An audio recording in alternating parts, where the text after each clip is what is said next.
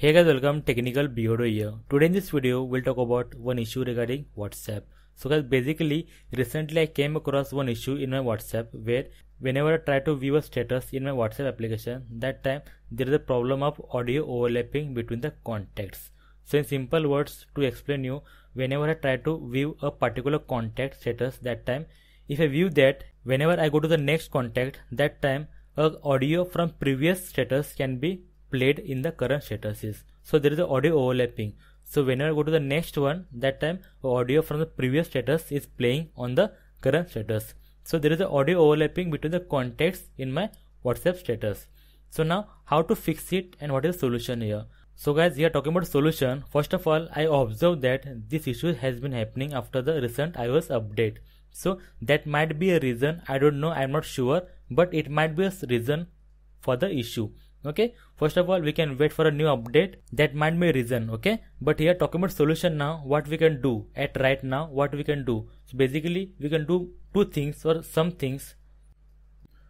So basically as a solution we can do few things. First one is do one thing, go to the App Store and search for WhatsApp, and here look whether the application has an update or not, because if WhatsApp notices the issue, that time they may release the update which can fix the bug or a glitch. Okay, go to the App Store, search for WhatsApp and look if it is a update or not. If yes, then go ahead and first of all update the application. If not, second thing we can try is just reboot your iPhone. Okay, so do one thing, just shut down your iPhone and you can reboot it.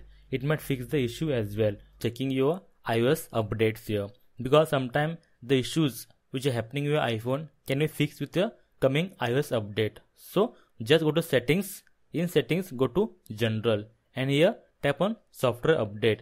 If any software update is available, just update your device. It might fix the issue or glitch in your iPhone. This is the best thing to try. That's it. Okay, we can try now, or we can wait for a new update or a new solution released by the particular Apple or WhatsApp.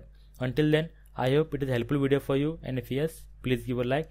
Please subscribe for more videos regarding iPhone tips and tricks and iPhone solutions. Until then, thank you very much. Bye bye. Take care. See you in the next video.